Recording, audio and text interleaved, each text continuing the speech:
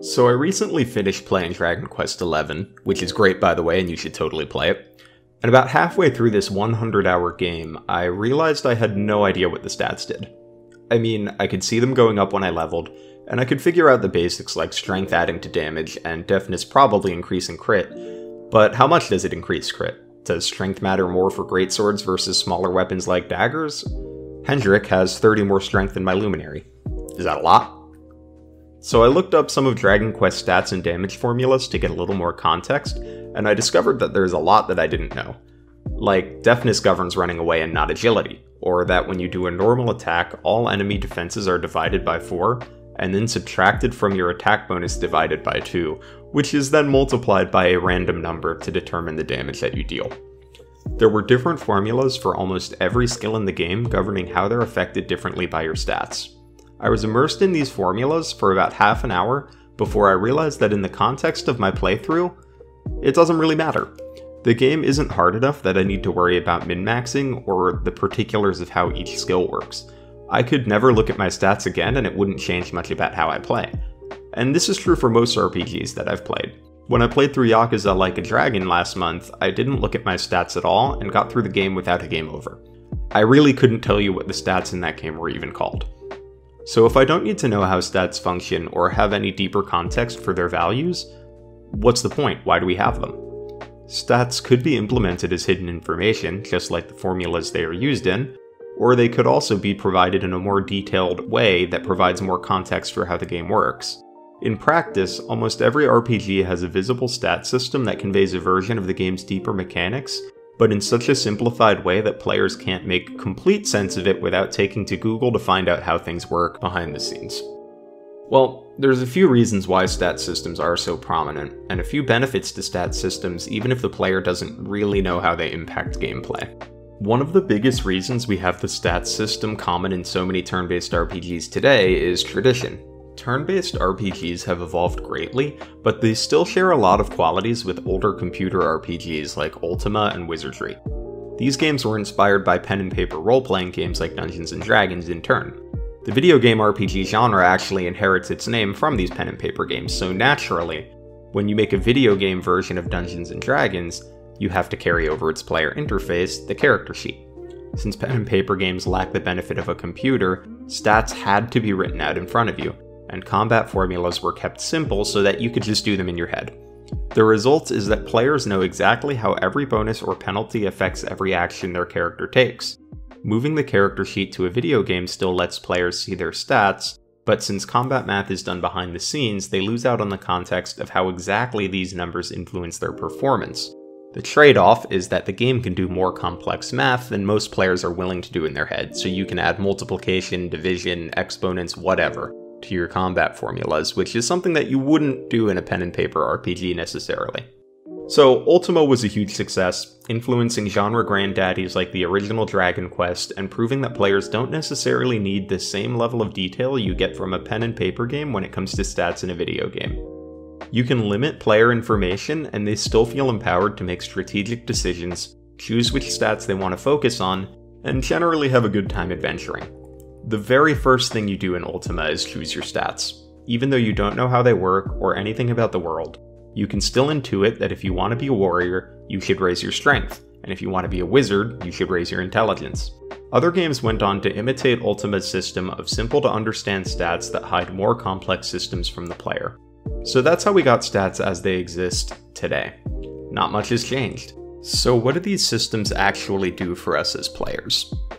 The biggest advantage of simple stats systems is accessibility. Many people are turned off from physical pen and paper games because they don't want to have to learn the math that makes the game work. Games like Ultima streamline the process by just telling you the basics. Strength makes you hit harder, don't worry about the details. One of the strengths of early RPGs like Dragon Quest and Ultima is that the stats are relatively small. In the original Dragon Quest, you start with around 5 strength, and by the time you hit endgame, you'll have around 100. So depending on which growth path you get, you'll be getting 2 to 7 strength every level. As a result, you feel every strength gain, and it's pretty easy to feel a sense of progress every time you level up. Some modern games like Fire Emblem have kept the approach of small numbers for stats, and it's a strong choice since players are asked to compare characters and choose which ones they want for their army. Not to mention, stat gains are actually random in Fire Emblem. Every time you level up, every unit has a chance of gaining every stat, or a chance of gaining no stats, or anything in between. So having easy to understand stats can help players determine when they have a unit they've gotten lucky with, or a unit they've gotten unlucky with, and that they're going to have to put on the bench. Games like Ultima and Fire Emblem don't really ask you to do any complex math. All you have to do is compare small numbers, which means that anyone can get started with these games with next to no investment. So there's a lot of advantages in terms of accessibility and simplicity when it comes to stat systems with small comparable numbers. But many RPGs have opted instead to go with much larger stat numbers compared to the Dragon Quest Is and the Fire Emblems of the world. In my completed file of Dragon Quest XI, my highest stats are in the 600s and my low stats are in the 300s. Stat systems like these are more difficult to understand and tend to have more complicated formulas related to them. In Dragon Quest XI, when you do a normal attack, your strength along with all of your other attack bonuses is cut in half for the calculation. So with that in mind, why not just cut everyone's strength in half and simplify the formula, like Fire Emblem where damage is just strength minus defense? The answer is simple. We gamers love us some big numbers. I mean, the Disgaea series has made an entire franchise about just how much we gamers love big numbers. Max level is 99999999. So sure, Dragon Quest could half your strength stat and simplify the formula, and you'd do the same damage. But at the same time, if I'm not going to know the formula anyway, it's probably more fun for me to gain lots of stats every level and feel like a big ol' badass. Most players are never going to look up the damage formula, so using these big stat numbers mean Dragon Quest XI can make every level up feel important, even though the game is ultimately making our stats smaller before they see any use. This is another benefit of stats systems. Even if the player doesn't know what the stats do, increasing them still feels like progression. It's the game letting you know that you're getting stronger. You know you're going to do more damage after a level up, even if you don't know by how much or what factors are considered. And that's more exciting than if the game keeps everything behind closed doors. Beyond tradition and progression, there is one more major benefit to stat systems in RPGs. They're great for conveying very basic information about characters. If I give you two characters that look exactly the same, but one of them has high magic and the other has high strength, you'll know which one to give a greatsword and which one to give a staff, even if you don't know exactly what those stats do.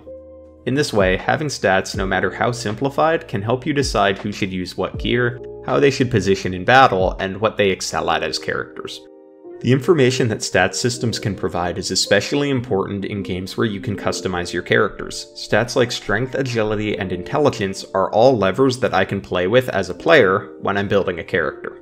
Of course, stats aren't the only way to convey information to players. Factors like visuals and character writing can be just as effective. If there's a character that's big and beefy and always wearing heavy armor, I'm likely to equip them with heavy armor and a melee weapon, even if I don't look at their stats.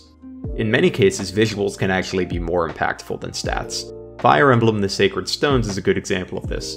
Early in the game, you get an axe fighter named Garcia, and when he promotes into a better class, he gets to choose between the hero and warrior classes. Garcia's biggest stat problem is his speed, and this is a deficiency that the hero class can fix, but most players go with the warrior class because it's a much better thematic fit for Garcia. Stats are great for guiding players to focus on a character's specific expertise. When players have a big axeman like Garcia, they're likely to give him the bigger axeman class to maximize his strength when it comes time to promote, even though the hero class will increase his damage more since he'll be fast enough to double attack more often with the hero's speed bonus. That said, for a player to know that hero is a better promotion option for Garcia in most cases, they have to know both how speed works and know that hero increases speed more than warrior. So this is an example of how contextless stats can guide players to make suboptimal decisions at times. So what are the takeaways here? Stats are generally a lot more complex than how they are presented to the player, and their primary function is to provide players with a sense of constant progression, rather than providing them with necessarily the most useful information possible. This function is so important that many games inflate the stats that they show to the player before cutting them down behind the scenes to resolve actions like combat. Stats also serve to help show players what a character does and guide a player to equip their characters with the best gear possible in games where that's applicable. So we know what stats do for us, but do we need them? Or are they just a holdover from genre classics that we could do away with and maybe replace with something else? Ultimately, stats are just a presentation of information, so even RPGs that don't have stats really do have stats, you just don't get to see them unless you look up the game's mechanics online. That said, you can certainly make an RPG without a traditional stats system. Paper Mario: The Thousand Year Door, for example, lets you increase HP, MP, or badge slots every time you level up. And even though there are a couple stats like power and defense, it's very basic and it's not the focus of the system. Instead, progression comes in the form of unlocking new moves, companions, items, and badges that offer new and exciting abilities. The Alliance Alive has stats for characters, but they're largely static and they're not used to indicate progression. Only HP and MP grow regularly. Instead, you progress by unlocking new abilities on your weapons by using them in battle. The pattern here is that you don't have to give your players constantly increasing stats, but if you want to keep your players engaged, some type of progression goes a long way, especially in these games that can take upwards of 50 to 100 hours. Are there any important aspects of stats that I left out, or any cool statless RPGs I didn't mention? Let me know in the comments, and like and subscribe if you want to see more content like this. I also stream on Saturdays at 10:30 AM CST at twitch.tv/badgervery. I play mostly JRPGs, so give that a look if you're interested, and have yourself an awesome week.